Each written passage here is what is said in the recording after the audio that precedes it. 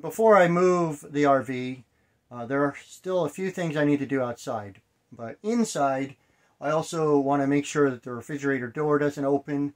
It's got a little latch on it to cover it right here. So I've got that locked. The other thing is I'm going to tape up the cupboards and put some things down so they don't fall. And as you can see, I did the dishes. So I'm going to tidy up this whole area. And also the speaker over there.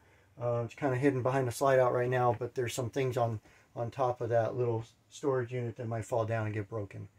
And the other thing I'll do is I want to make sure I go ahead and drain the gray water and the black water into the septic system, because I anticipate that there could be problems. Like when I am done parking, I might need to do some work to make the hoses fit properly, and it might take longer. So I just figure it's good to start with an empty tank.